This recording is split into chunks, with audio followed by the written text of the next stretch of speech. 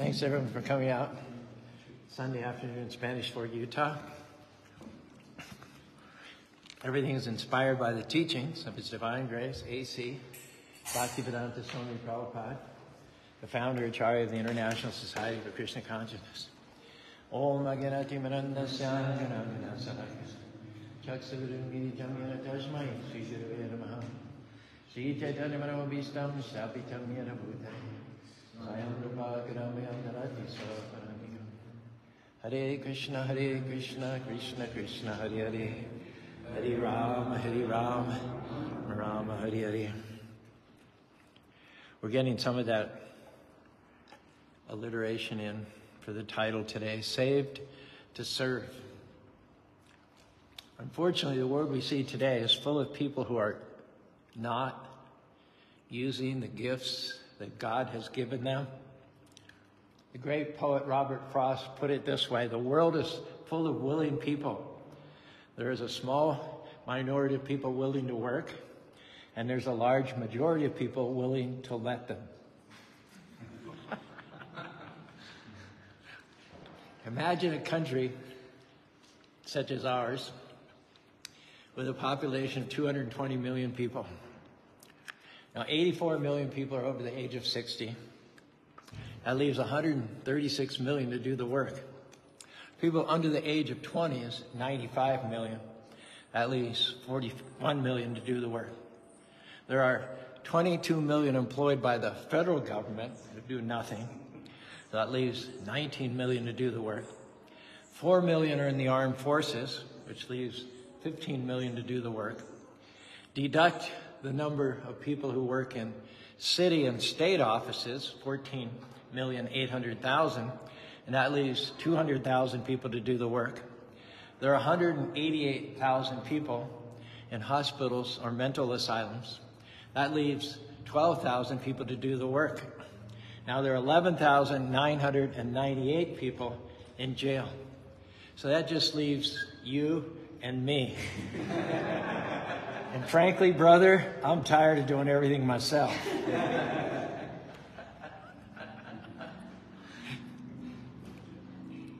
On a typical Sunday, which is the day of worship, there are priests, rabbis, pastors who look out over their congregations in temples, churches, and mosques, and they see an army of potential soldiers who could be out there on the battlefield, but instead they're asleep in the pews. Our message today is that we have not been saved, we have not been blessed and gifted with transcendental knowledge just to soak up spiritual truth. We've been saved, and the result that's expected is to use that knowledge to then activate your service. Now, even in a physiological sense, to maintain bodily health, it's been proven that you have to use up more calories than you take in every day. If you consume more calories than you burn, you're going to gain weight, get lazy and lethargic, suffer in your health. Healthy life, successful life, productive life is about giving out more than you take in. Think of the tremendous selfless effort of a parent to raise a child. And that's only with the aim that that child will, in their turn, become a parent and serve their children in the same way. Think about the effort of a teacher towards his student. What amazing, unbelievable input. Similarly, Prabhupada, our spiritual master, at great effort in the optimal years of his life. As you know, he didn't even come to the West until he was 70 years old. He invested in us, who in the 70s were his young students. He created ISKCON, an international society for Krishna consciousness, with the end that we become mighty servants, that as he took ground for the kingdom, we will carry on that tradition, accept the baton from him, and continue to take ground from the kingdom. Indeed, when Prabhupada, by the time Prabhupada left the planet in 1977, he founded 108 temples, and today there are 820 temples all over the world. And how did that happen? It's because we served more than we sat. Now you're sitting, you're listening, you're absorbing, and that's absolutely essential to give a spiritual foundation and to make you spiritually strong. But those spiritual calories that you're getting right now, they are meant to be expended in mighty acts of service and sacrifice. If you see your role as a devotee as just to take in, you're going to become like that overweight person. You'll be like the child or the student who repays the parent or the teacher not at all. In other words, too much in and not enough out. Prabhupada says in the Srimad Bhagavatam, the individual soul is forever a servant of God. The constitutional position, the dharma, the intrinsic nature of the living being, something which cannot change, is that we are servants. In the same way that the dharma, the nature of chili is to be hot, the nature of sugar is to be sweet, the nature of water is to be liquid, none of us can avoid serving. It's our nature. And when we step into the middle of our nature and to elevate service to the service of the Supreme Personality of Godhead, that is called LDS. Loving devotional service. I thought some of you would like that. After hearing the Bhagavad Gita, the Song of God, for only 1/2 an hour, Arjuna threw off his lethargy, he threw off his confusion, his depression, his despondency, and he enthusiastically fought a battle that lasted for no less than 18 days. That was the result of his having sat and heard for half an hour. He launched himself into the great Kurukshetra war. Prabhupada, our spiritual master, met his spiritual master, Bhaktisiddhanta, in 1926. The entire meeting didn't last more than a half an hour, during which his spiritual master told him, in 2 minutes, you are a young, intelligent man, you speak English, you should preach the gospel of Bhagavad Gita and Krishna consciousness in the Western cultures. And based on that sitting and hearing for 2 minutes, Prabhupada dedicated the next 60 years of his life to doing exactly that, fulfilling the orders of his spiritual master. And we've all experienced that if you love someone, the expression of that love is service. Service with mind, body, wealth, and words. And the more that you serve the beloved, the more the beloved is going to reciprocate with you. Krishna says exactly this in the 11th verse, 4th chapter of the Bhagavad Gita. Yayata mam prabhajate tam stataiva bhajami aham mamavartmana manusya partha sarvashaham. He says, I reward those accordingly to the level of service and surrender to me. Question. Do you know people, or maybe you are even one of them, who downplay their abilities, downplay their talents? Oh, I'm not that gifted. I don't want to have what it takes. I'm just average, ordinary. Now, they have God-given dreams, but they never act upon them. They're afraid of exertion, afraid of failure, afraid of criticism. They never discover their talents and abilities because they're afraid to step out in faith. Imagine a baby. Every baby we know, instinctually they have the ability to walk. But imagine a baby who's tried to take a few steps, fallen down on his bum, gotten a little bit hurt and a little bit disappointed, and then just gave up. Just gave up on the whole process of walking. Do you know people like that who have stepped out for their dreams, had a setback, had a disappointment, had a criticism, and immediately they threw in the towel, gave it up, put their dreams on a shelf where they're still gathering dust? I don't have what it takes. I'm not that important. If you ever get the idea that you as an individual are not important to God or to yourself or to your family or to your generation of the work of God, here's a little bit of grist for the mill. One voter in each precinct in the United States will determine the president of the United States. Thomas Jefferson, John Quincy Adams, and Rutherford B. Hayes were all elected president of the United States by one vote of the Electoral College. California, Idaho, Oregon, Texas, and Washington achieved statehood by one vote of Congress. The Draft Act of World War II passed the House of Representatives by one vote. So your one vote is important. And as your vote is important, your spiritual gift is important as well. If you don't use it, you'll lose it.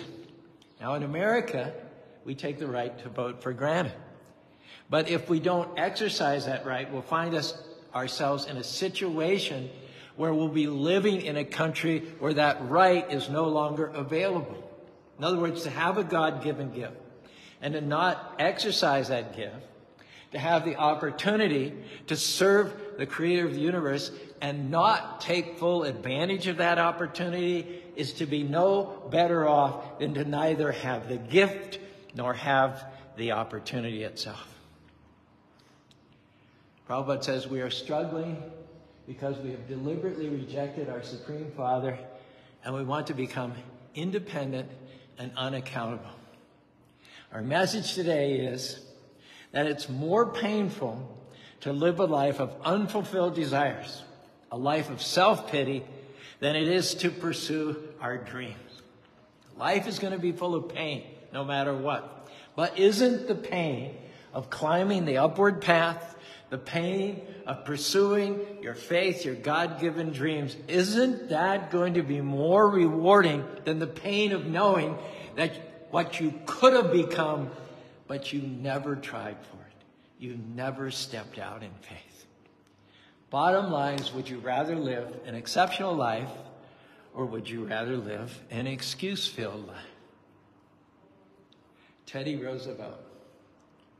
It's not the critic who counts, not the man who points out how the strong man stumbles or where the doer of deeds could have done better. The credit belongs to the man who is actually in the arena, whose face is marred by dust and sweat and blood, who strives valiantly, who errs, who comes up short again and again, because there is no effort without error and shortcoming. But who does actually strive to do the deeds? Who knows great enthusiasm, great devotion? Who spends him or herself in a worthy cause? Who at best knows in the end the triumph of high achievement, and who at the worst, if he fails, at least fails while daring greatly, so that his place shall never be with those cold and timid souls who neither know victory or defeat. We all know that if you don't use certain organs in the body, what happens? They atrophy. In Mammoth Cave in Kentucky, the waters are so deep and dark that the fish in those waters, they have eye sockets, but they have no eyes. The reason is that living in continual darkness has caused their eyes to disappear, because there's no function that the eyes can perform in pitch black, deep water darkness. Now, what is true of the eyes of those fish can also be true of the gifts and abilities that Krishna or God has given us. We can get by in life without any vision, without any enthusiasm, without exercising our physical or mental selves. We can spend most of our time, most of our energy making excuses, complaining, accusing God of not equipping us with abilities, shortchanging us, passing us by. But the problem is not a lack of abilities. We have plenty of those. The problem is a lack of willpower. Krishna, God did not create us for mediocrity. The problem is not that we have no abilities, but that we have abilities that are immeasurable. We are sons and daughters. The Almighty Lord called to do great things, anointed to make our mark in the world. Don't run and hide from your destiny. Don't be afraid. Krishna has given you abilities that will match your opportunities, strength to shoulder your responsibilities.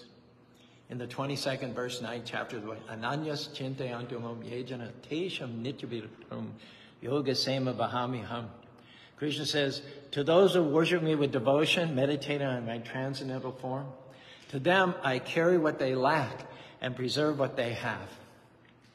If you know the Ramayana, the story of Hanuman, Hanuman's right on the altar there at the feet of Lord Ram. Hanuman, when he had to jump 800 miles over the ocean to find Sita in Lanka, he became very, very big. And once having arrived at Lanka, he needed to be invisible. He needed to spy and not be detected.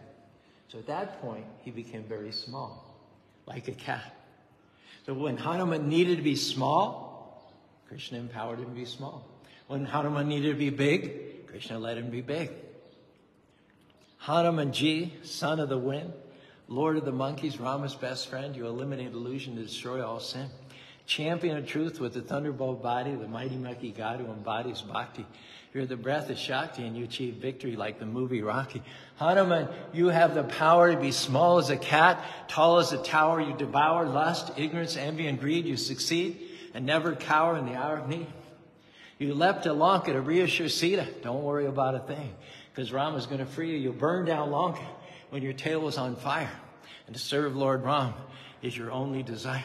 Ram's little brother was about to die. Without a second thought, you began to fly, searching for a cure high in the Himalayas. And when you weren't sure which herb to take him, homie, you brought the whole mountain back with one hand. You embody bhakti, the yoga of love, and that's why Ram gave you a great big old hug. Along those same lines, you might be familiar with this quote by Marianne Williamson. Our deepest fear is not that we're inadequate. Our deepest fear is that we're powerful beyond measure. It is our light and not our darkness that frightens us. We ask ourselves, who am I to be brilliant, talented, fabulous? Actually, who are you not to be? You're a child of God. We're all meant to shine as children do. We were born to make manifest the glory of God that's in us. It's not in just some of us. It's in each and every one of us. And as we let our own light shine, we unconsciously give other people permission to do the same. As we are liberated from our own fear, our presence automatically liberates others. Now here's something to think about. The reason why many people don't want to acknowledge their talents and abilities is because they don't want to acknowledge an omnipotent creator who gifted them, who endowed them, who equipped them, who empowered them, who loves them, and who would like to see them moving towards their destiny. It is said that with abilities come opportunities, and with opportunities come responsibilities. Now, if you're one of the many that doesn't want to accept responsibility, what are you going to do? You're going to backtrack and deny ability. Aren't you? Poor old me. I just don't have what it takes. I got shortchanged. Prabhupada says, it is Krishna, God's desire, that we meet together under the banner of the International Society for Krishna Consciousness, pool our resources and abilities, and cooperate to accept responsibility. That's also an ability, right?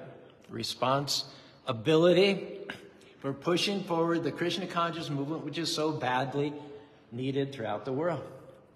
Now, second to responsibility is accountability. There's an old Japanese proverb about a man who died and went to heaven. Heaven was full of beautiful, lush gardens and glittering mansions. But then the man came to this warehouse, which was lined with shelves. And on the shelves were stacked piles and piles and piles of human ears. A heavenly guide explained that these belong to all the people on earth who listened each week to the Word of God, but never acted on God's teachings. Their worship never resulted in action. And when these people died, only their ears went to heaven. Who has your ears? That's also an ability. That's called receptibility. But who has your heart? That's accountability. Who's working in you and through you? God, does he just have your ear, or does he have your heart as well? Prabhupada said that when we chant, we should chant heartfeltedly. Hare Krishna, Hare Krishna, Krishna Krishna, Hare Hare, Hare Rama, Hare Rama, Rama Rama, Hare Hare. Accountability, evaluation is always a combination. Good news and bad news. Well, this is what you did. Why did you do it? What did you do? How far did you go? How much further do you have to go? What was the gain? What was the loss? What was the upside? What was the downside? What was the profit? What was the expenditure? Would you agree with me that in this area, it's just a question of good and bad news? I read a cartoon once exhibiting this principle in a church setting. In this particular church, the good news was described and communicated to the congregation that we baptized 4 new persons down by the riverside. The bad news is we lost 2 more in the swift river current. The good news is that our church sent their pastor on a trip to the Holy Land. The bad news is that we just gave him a one-way ticket. The good news is that the church's women's softball team won their first game. The bad news is that they beat the men's church softball team. The good news is that we've outgrown our space here. I'm sorry, the bad news is that we've outgrown our space here. The good news is that we have plenty of money to build a new worship hall. The bad news is that it's still in your pockets. It's not necessarily how much you do that matters to Krishna. It's what you do with what you have that matters to Krishna. Krishna is not concerned whether you have much ability, whether you have star status, or whether you have little ability, whether you have great talent or small talent, whether you're an Indianapolis race car with sizzle, or whether you're just an SUV in suburbia. What matters to Krishna is what you do with the talent that he gave you. You're not accountable to Krishna for being the best, but you are accountable to Krishna for doing your best. It is said, if you can't be a highway, be a trail. If you can't be a sun, be a star. It isn't by size that you'll win or fail. Be the best, whatever you are. And success is not a matter of temporal gain. It's not a matter of recognition or adulation or popular acclaim. Success is just a matter of doing the best you can with the talents and abilities and opportunities that God sends your way. It is said that your talent is God's gift to you, and what you do with it, that's your gift back to God. Real devotion is most often seen in small things more than in big things. It is said you can do great things, but no less important is to do small things in a great way. And what's wrong with most people is they're too good for the small things. They're too good. Oh, somebody else can pick up the trash. I shouldn't have to do that. They're too good. They're not too good to sit down and be served the prasadam, but they're too good to serve the prasadam itself. They're too good to return the shopping cart in its stall in the parking lot. They're too good to get to work on time. They want to dispense with the small things and get on with the big things. They think they're too good for the small things. They can't be bothered by them. Longfellow once wrote, most people would succeed if they were not troubled with big ambition. I heard about a joke. A young fellow was talking to a big, tall, strong, Paul Bunyan, strapping sort of a fellow. And this young fellow said, if I were as big and tall, strong as you, I would go out into the woods, find the biggest bear I could find, and I would wrestle him to the ground. The tall man looked at the little man and said, there are plenty of little bears in the woods.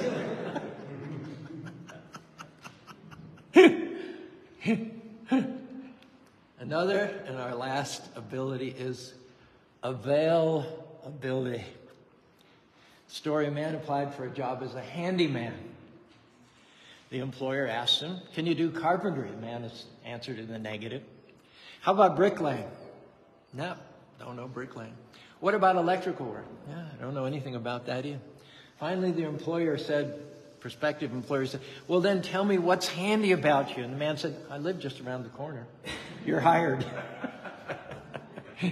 Sometimes the greatest ability we can have is availability, to be where God can call us, to be within whisper range of his summons, to be always tuned into his will. Hare Krishna, Hare Krishna, Krishna Krishna, Hare Hare, Hare Rama, Rama Rama, Hare Hare. The Lord has called and equipped every one of us to be a servant, and he's gifted every servant with the ability to work for his glory. It was said of Prabhupada, he built a house in which the whole world can live. So any house, any construction, it needs equipment drivers, drywall installers, electricians. It needs framers. It needs people to build it, people to maintain it. It needs cooks. It needs organizers. It needs yoga teachers. It needs childcare. It needs flower garland makers. It needs artists. It needs public speakers. It needs musicians, graphic artists, auto mechanics, on and on and on. The Lord wants you not only to join, but he doesn't want you to do in a lackluster way, in a lukewarm way. He wants you to be ambitious, to be a vital, vibrant part of the worldwide International Society for Krishna Consciousness. Now, ambition is taken nowadays to be almost a dirty word. But there's nothing wrong with ambition as long as it's dedicated in the service of the Supreme Personality of Godhead and for uplifting our fellow men. In fact, the derivation of the word ambition, it means literally to go around. What it means is to be in movement, to be in orbit around the opportunities that Krishna or God has sent our ways. There's a saying that sums it up perfectly. We ought to expect great things from God, and we ought to attempt great things for God. So summing up here, success is when you act with responsibility, accountability, and availability to take full and robust advantage of every opportunity that Krishna has given you for his glory and for his honor. Hare Krishna, Krishna Krishna, Hare Hare, Hare Rama, Rama Rama, Hare Hare.